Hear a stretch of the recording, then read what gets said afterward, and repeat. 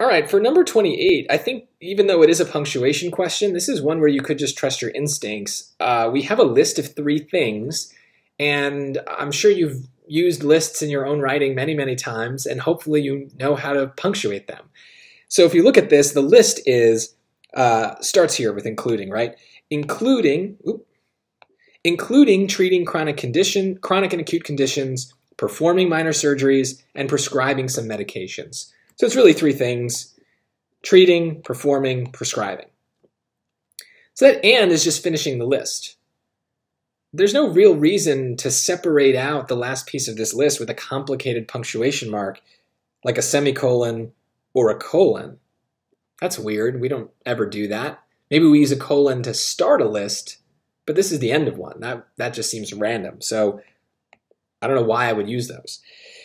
And then what's going on with this? Why would we use two commas here?